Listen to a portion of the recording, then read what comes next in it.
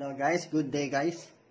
So, nagbabalik po ako para ituro sa inyo ang tungkol sa motor control. So, ituturo ko sa inyo kung paano start at stop ang ating motor. So, una po sa lahat, ipapakita ko po sa inyo yung mga protective devices natin na gagamitin natin in stopping or starting the motor. So, first of all, ito pong ating circuit breaker. So, ang purpose po ng ating circuit breaker guys, okay, is to isolate the load from the AC source. Halimbawa guys, nagkaroon ka ng maintenance sa iyong motor. Halimbawa, nag-troubleshoot ka. Then, you can isolate the load from the AC supply so by using the circuit breaker. At ang gamit din po ng ating circuit breaker is to protect the circuit conductor. Circuit conductor from short circuit current or overcurrent. Take note guys, na itong circuit breaker na ito is used to protect the circuit conductor and not the motor. Okay? So, yan po ang gamit ng ating circuit breaker. To isolate the load from the AC source and to protect the circuit conductor from short circuit current or overcurrent. Okay, so the next one is the magnetic contactor. So, ito po yung ating magnetic contactor guys, no? Or main contactor kung tawagin. So, ang purpose po nitong main contactor guys, kapag halimbawa po, na-energize po itong holding coil, so that is marked as A1 and A2. Okay, so yan po yung ating terminal ng ating coil. So once yan ay nasupplyan ng AC source, ang mangyayari po guys ay lahat po ng normally open contacts ay magko-close. So itong 1, okay, so 1, 2, 3, 4. So that is normally open contacts. So kapag na-energize po itong ating holding coil, okay, nasupplyan ng AC source, so itong open contact natin ay magko-close. Bakit? So, ganito po ang nangyayari dyan guys, ganito po ang mechanism yan guys, no? Kapag ito ay nasupplyan ng AC source guys, so itong coil na ito, itong nasa loob na ito guys, ay magiging magnet. Okay? Okay, so yan ay according to the sa yung tinatawag nating electromagnetism. So, if you let the current to flow throughout the coil, then that coil would become a magnet. So, ngayon, hihilain niya po itong contact na ito, hihilain niya, and then, i-connect niya itong open. So, magkuklose po yan. So, lahat po ng normally open contacts ay magkuklose, at lahat po ng normally closed contact ay mag-open. Once na na-energize po ang ating holding coil. Okay? So, dito sa contactor na ito guys, wala po tayong normally closed, no? So, ang apat na ito guys are normally open contacts. Alright. So, itong line 1, line 2, line 3, okay. So, dyan po nakakabit ang ating AC source or ang ating AC supply. So, ang gagamitin natin dyan later on ay itong line 1 and line 3. And that is RNT. Okay? Because RST po yan eh. So, kapag AC source, so, that is marked as RST. Kapag load side, that is UVW. Since, sa single phase muna tayo guys, kasi, so, doon muna nag-start sa single phase. So, gagamitin natin dito guys is the line 1 and the line 3. Okay? Once na-energize po ito guys, itong line 1 na ito, dito na pupunta yan, magko-connect na po dito sa babayan. So, ibig sabihin, kapag na-energize yan, okay, nakakonect dito ang AC source, itong nasa baba na ito guys, ay masusuplayan. Okay, so yan po ang gamit ng ating main contactor or magnetic contactor. So, yun po. Then, next one is the thermal overload relay. So, ito po yung ating thermal overload relay guys. So, ang gamit po nitong thermal overload relay guys is to protect the motor winding from overcurrent or overload. Kasi ganito po ang nangyayari yan guys, no? So, paano niya po ba pinoprotektahan ang motor windings kapag nagkaroon po ng overload? So, ganito po yan guys. So, meron ka po ditong dial setting, no? Ito po, dial setting po yan. So, pwede mo siyang iset kung saang amperahe mo siya gusto. Pero, corresponded doon po sa full load current rating ng motor. So, makikita mo yan doon po sa nameplate niya, no? Okay. So, like for example, ang full load current rating ng motor mo na makikita mo doon sa nameplate is 5 ampere. Okay. So, pwede mo siyang iset dito na 5 ampere lang. So, ang gagawin mo lang dyan guys, gamit ka lang ng screwdriver. Then, itong arrow na po ito, tutok mo lang po siya dyan. Okay? So, that is 5.5, no? So, pwede mo siyang gawing 5 ampere. Ayan. Okay. So, ang pag-set po nito, guys, okay, ang pag-set po nito dito sa dial setting, guys, is 115% of the full load current rating ng motor. Pero kung gusto mo, so whatever kung gusto mo man kung ano man yung rating ng motor mo, then pwede mo rin siyang, di ba, 8 ampere, pwede mo rin siyang gawing 8 ampere dito. So, mangyayari po dyan guys, kapag na-exceed niya po yung current na nag-flow po dito, okay, dito sa overload relay guys, ang mangyayari po dyan guys is iinit. Kapag uminit po yan guys, tumaas na tumaas ang kuryente, iinit ang ating relay. So, kapag mainit na yan guys, so, itong normally close contact natin dito guys, which is 95 and 96, ayan, which is connected in series with the holding coil, okay, ito ay mag-o-open. And so, paano po ba siya mag-o-open? Bakit? Ano po bang mechanism yan? So, ang mechanism lang po nito guys, ay has something to do with the bimetallic strip.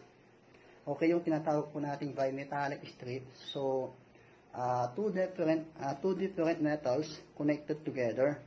Okay, so kapag na-reach niya po yung certain temperature, okay, so sabihin natin 80 degrees centigrade, 90 degrees centigrade, so yun nga po kung ano po yung corresponding dito sa 8 ampere na ito. So, ang mangyayari po dyan guys, it is either magko-contract po siya or mag-e-expand.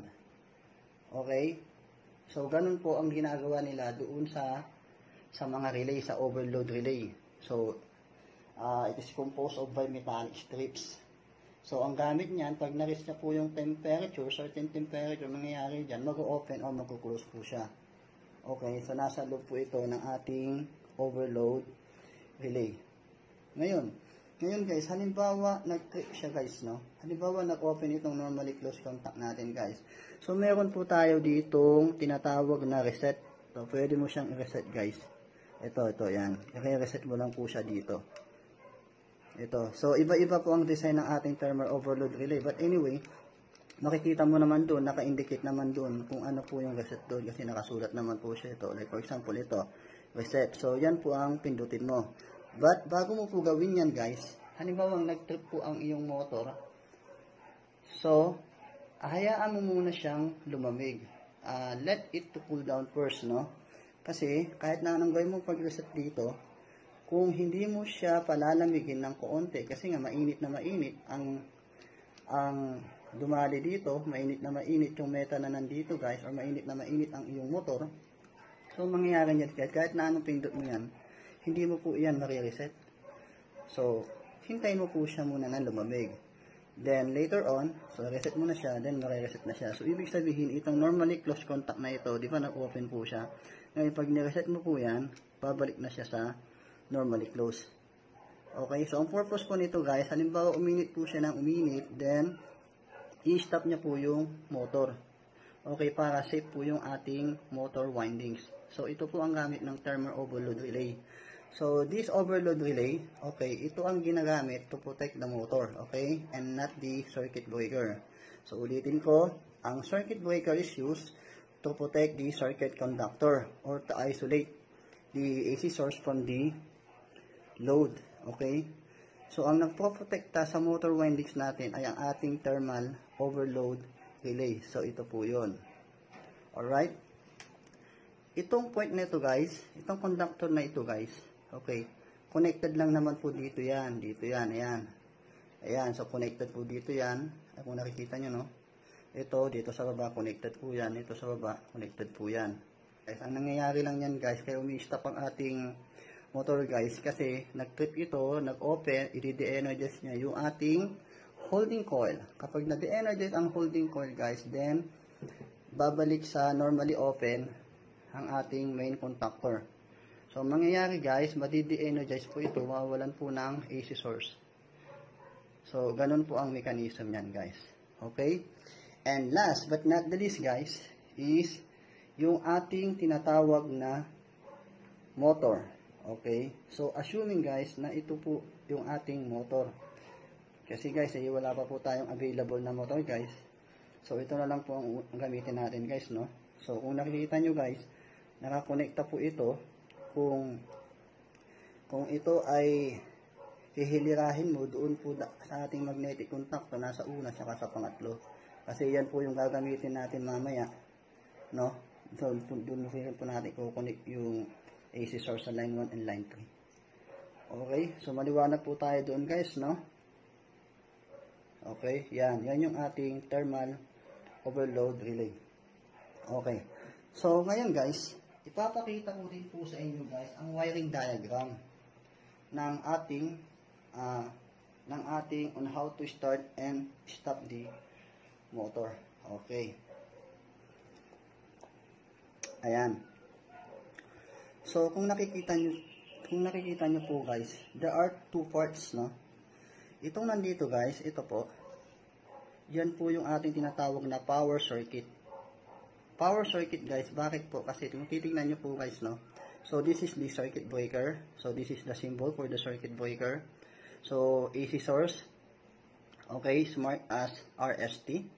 Circuit breaker. So, connected po yan doon sa ating magnetic contactor. Ito po yung line 1, line 2, line 3. Ito yung normally open contact niya guys, oh. Yan po yung normally open contact niya. Then, nakakonekta po yan doon sa thermal overload relay. Ito po ang symbol ng thermal overload relay guys. Then, nakakonect po dyan yung ating motor. Okay? So, ulitin ko po guys, no? So, magpo-focus muna tayo guys doon po sa single phase. Ang gagamitin natin dito guys is yung RNT. Okay? So, RNT. Okay? So, i-connect po natin dyan sa normally open contact, itong line 1 and line 3. So, huwag mo na lang pansinin itong nasa gitna. Okay? Then, so that is the symbol for the normally open contact, and this is the symbol for the overload relay. Alright? And UVW, so itong UVW guys, so ito po yung markings, no guys, no? Pagdating po sa ating load side, UVW. Kapag supply, RST. Alright? Supply, RST.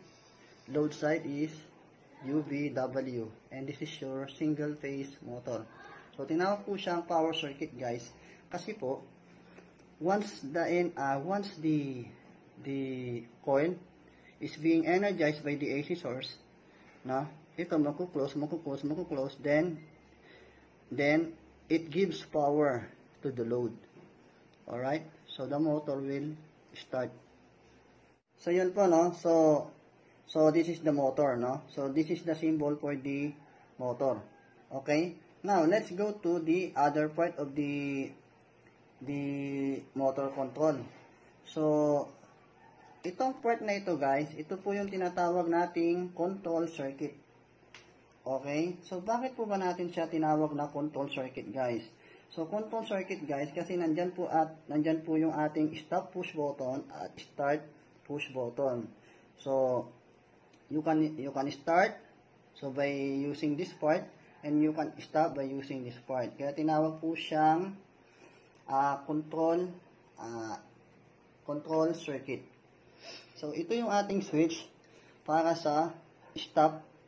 Okay, so this is a normally closed push button switch with spring return. Okay? Ano po bang ibig sabihin yan, guys? Yung mga spoon return na yan, guys.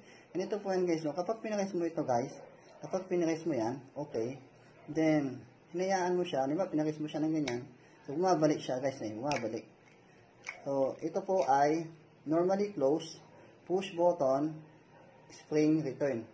Okay? So, ito po ang symbol niya, guys. Ayan. So, obviously, so naka-close po siya, no? So, normally close. Okay? Then, the other one,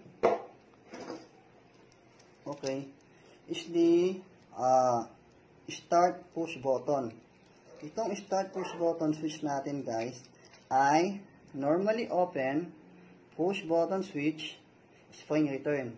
So, ito, kung yun ay normally close, ito naman ay normally open. So, ito po ang symbol. So, this is used to start the motor. Okay?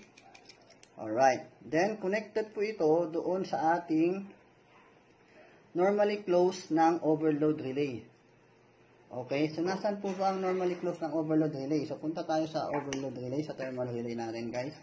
So, ito po yung, ayan, guys. Ito po yung sinasabi ko sa inyo, guys, no? Ayan, no? Ayan. So, normally close. So, that is 95-96. Yan po yun, no? Yan yung ating normally close contact. Okay? So, yan po yung nag-open once na nagkaroon po ng higher temperature or high temperature or overload or overcurrent. Yan po yung nag-open. Okay? Then, next one is the holding coil. So, kung mapapansin nyo, guys, itong normally close contact ng ating overload relay, okay, is connected in series with the holding coil. Okay? Then, ito na, susupply na po siya dito. Susupply na po siya ng ating T.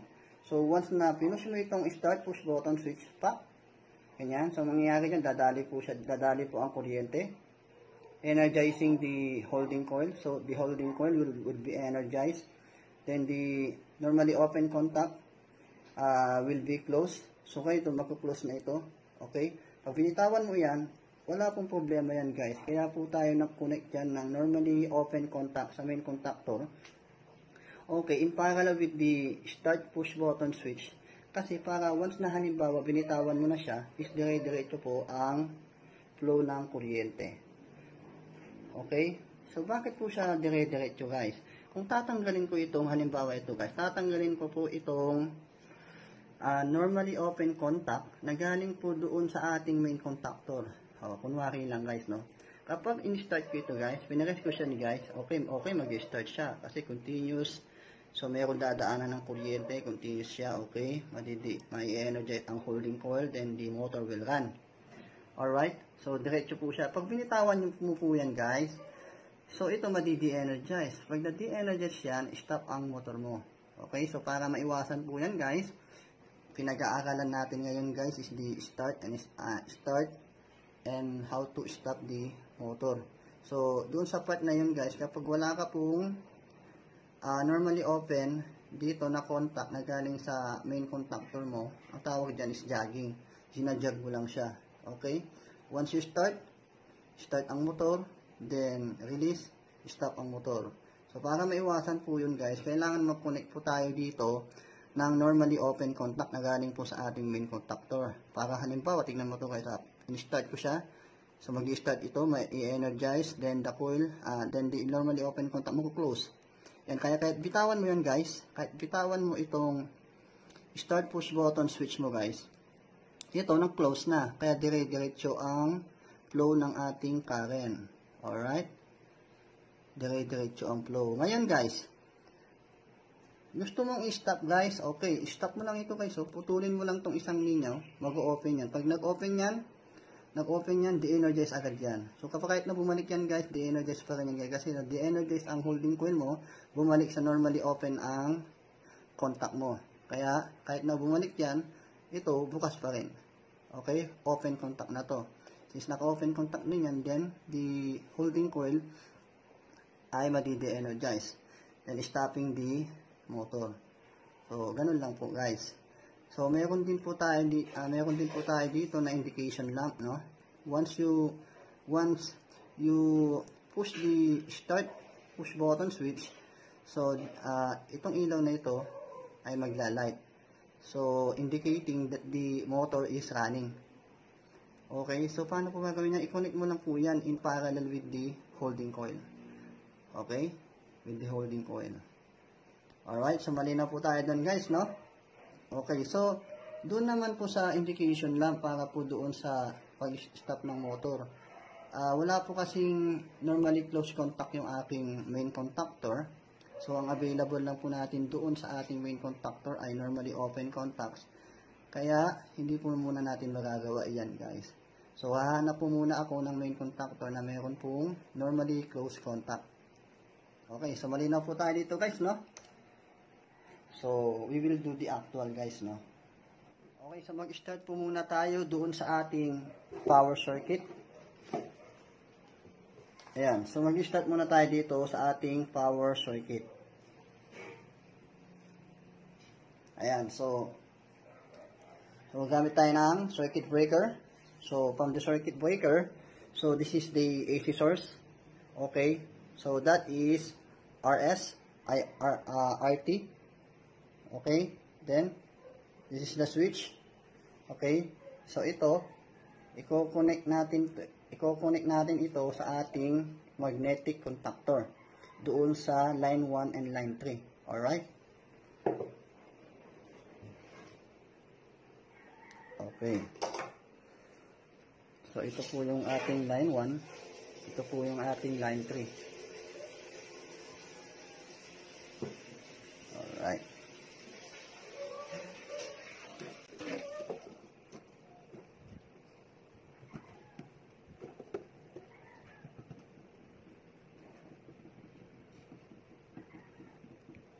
Ito naman po yung ating line 3. So, came from T line. So, RST.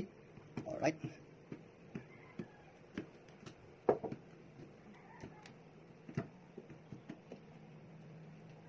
So, yun yung pumasok guys. So, gamitan natin ng ulos guys. Ayan. Okay. So, coming from the circuit breaker. So, connected to the magnetic contactor, no? So ito po yun guys, no? So nakakonekta na po siya dito, tsaka dito sa line 1, line 3. Okay, then the next one is the thermal overload relay, no? So asan yung ating thermal overload relay guys? So ito po guys. So gagawin mo lang dyan guys, i-connect mo lang siya dito guys, no? Bago natin ito.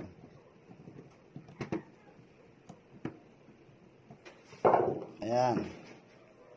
So, connection mo siya dito, guys. Okay, yan.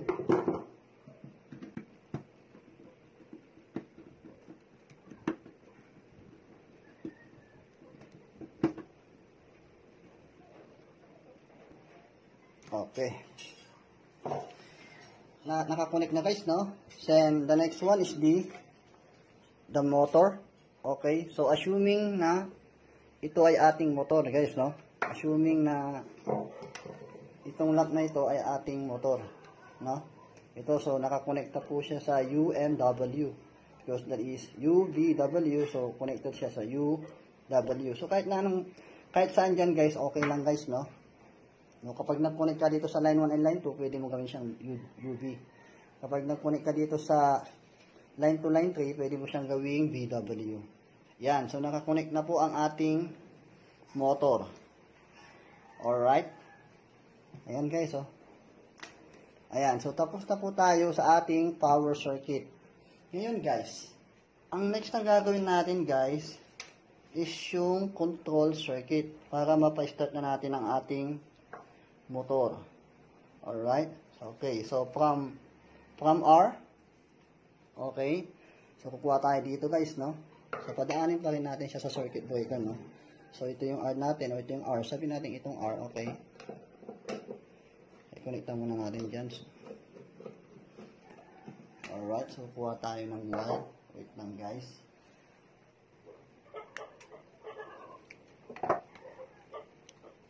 Okay, so i-connect lang po natin dito guys, no?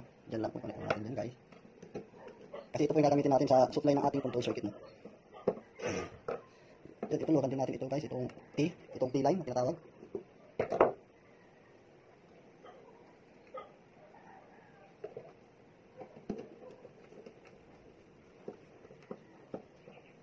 Ayan.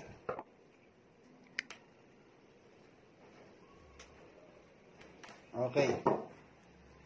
So, sundan lang natin yung wiring diagram natin guys, no?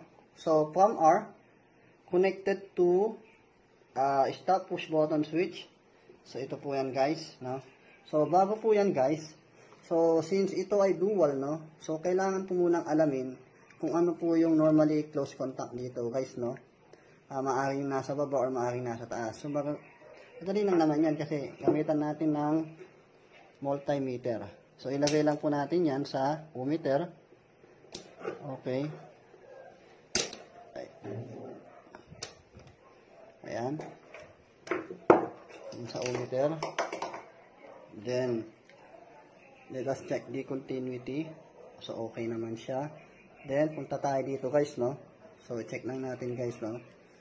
Dapat guys, kapag normally close contact yan guys, kapag naka-release siya, dapat naka-close. Yun ang hahanapin natin, no?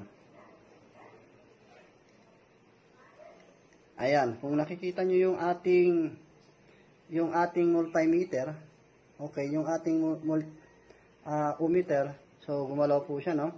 So kapag pinush ko ito guys, dapat mawawala po yan guys, no? Ayan, nawala. Ayan, mayroon ulit. So obviously, ito po yung normally close contact natin. So i-check din po natin itong nasa baba. Kung yun ay normally close contact guys, ito naman ay normally open. So kapag pinush ko to guys, dapat magko-close. Sorry. Wait lang.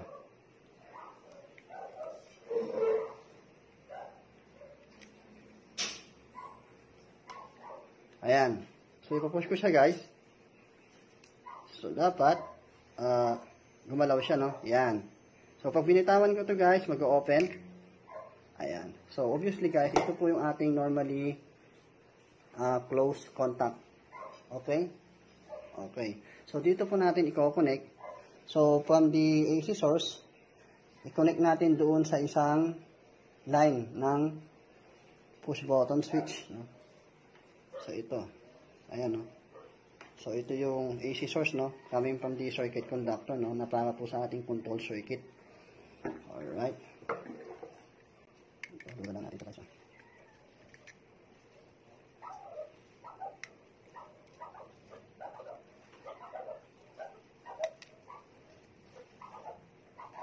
Ayan.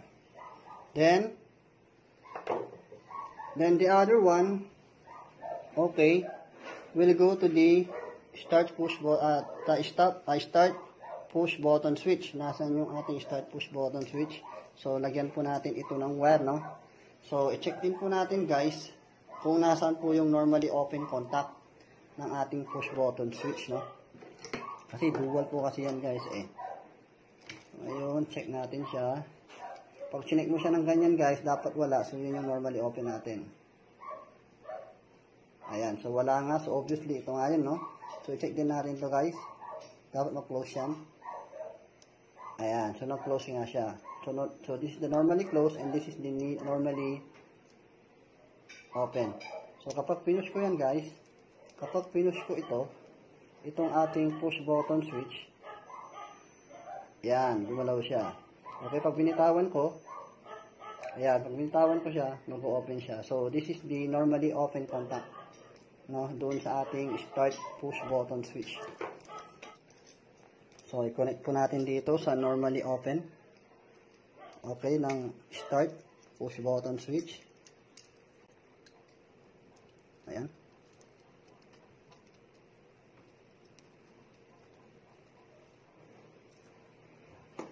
Okay. Okay, so the other side from the stop button switch, okay, ay pupunta doon sa ating start. So, i-connect na natin guys, no? So, sundan nyo lang po yung wiring diagram guys, para hindi kayo mawala guys.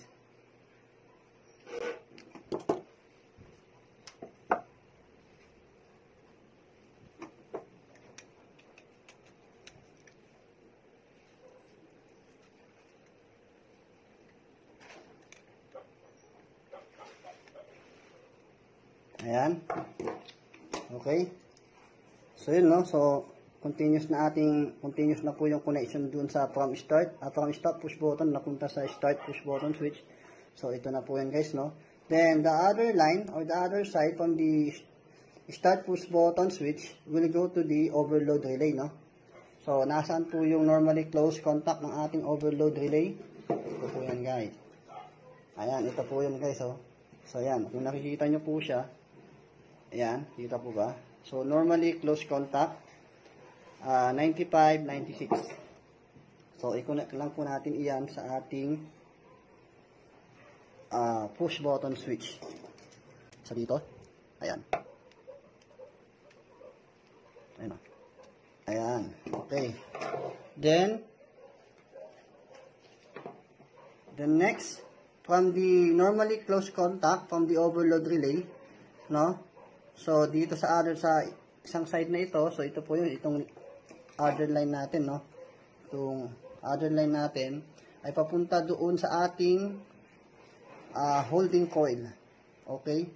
Holding coil, nasan po ang holding coil? So, nasa magnetic contactor po yan, guys, no? So, ito po yan. Ito po, guys. Yan.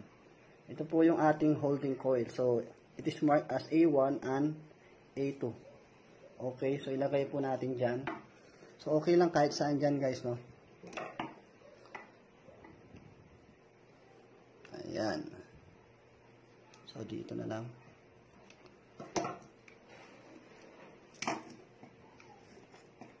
Ito yun. Ito, so kukunik ko lang po dyan. Kukunik ko lang po siya dyan. Ayan. Okay.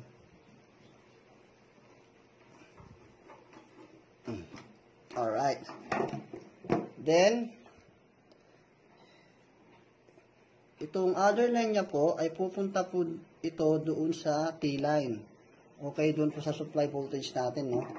So, kunin po natin yung isang supply voltage. Yung ating T-line. Nasaan po siya? So, ito po yan, guys, oh. Ito po, ito na lang po yung natitira, eh. Okay, papunta yan sa holding coil. Alright. Ay, yep.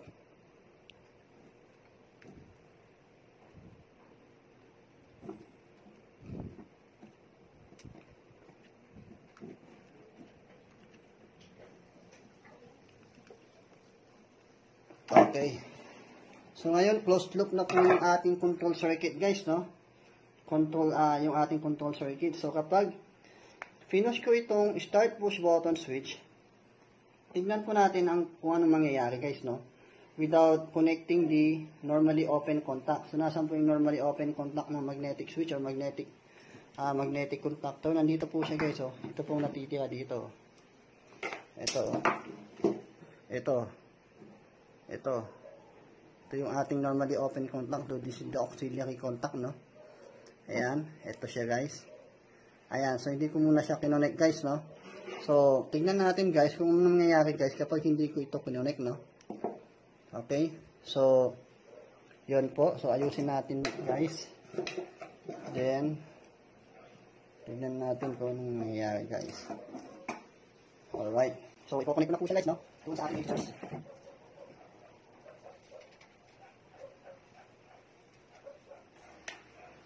Ayan, guys, no? So, yung circuit breaker natin, guys, ito po. So, naka-on na po pala siya, guys, no? Okay lang, meron naman po akong switch dun sa aking saksakan. Ayan, so naka-on na po siya, guys, no? So, it's ready to start the motor. Okay, so assuming that this is the motor, guys, no? Okay, so ipupush ko itong push button switch ko, guys, no? Ayan. Ayan, guys, no? Pinush ko yung push button switch. So, ang nangyari, guys, nagkaroon po siya ng closed circuit. Ngayon, guys, yung current natin, guys, is dumadaloy na, no? Throughout the coil. So, ngayon, guys, kapag ito ay binitawan ko, guys, binitawan ko siya, since hindi naman nakakonect yung ating normally open contacts nang galing sa main contactor natin, ang mangyayari dyan, guys, is papara. Okay, yan. Papara. Tingnan nyo, guys, oh. Papara. So, yun po yun. So, yun po ang mangyayari kapag hindi mo po kinonect ang normally open contact na galing po sa ating main contactor. So, ang nangyayari guys, is ginajab mo lang siya guys, no? Jogging ang tawag po doon guys. So, ipipress mo siya, ipipress mo lang ipipress siya, no? Ipipress mo siya ng ipipress, no? Hanggang sa umandar yung motor. Then, kung gusto mo siyang mag-stop, i-release mo siya. So, ibig sabihin guys, useless po ang ating normally close push button switch doon sa ating stop, no? Kung ganyan po ang gagawin natin guys. Okay? Okay, so we need to connect the normally open contact doon sa normally open contact na galing po sa aming contactor papunta doon sa ating switch. Okay, so ito po yung ating switch. Connect na po natin yan. Connected in parallel dito po sa ating switch guys. So, ibig sabihin yan guys, connection mo dito. Okay, so gawin na lang po natin guys, no?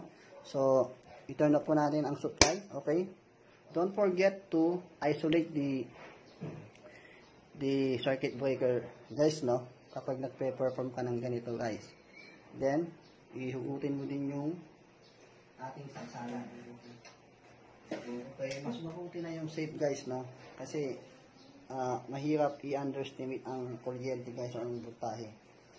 Okay, so from the magnetic contactor, okay, so ito po yan guys ha. Ito po yan, no?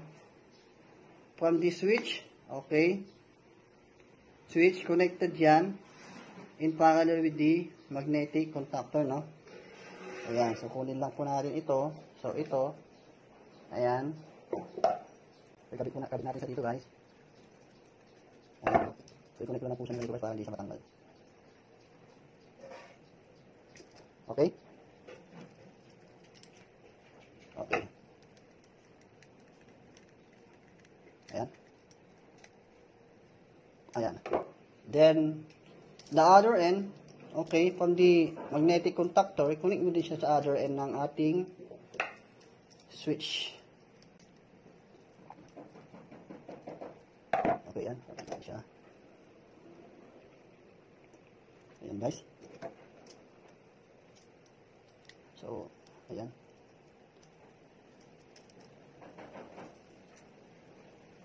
I'm sorry, so. Kamit natin yung guys para walang bilaso.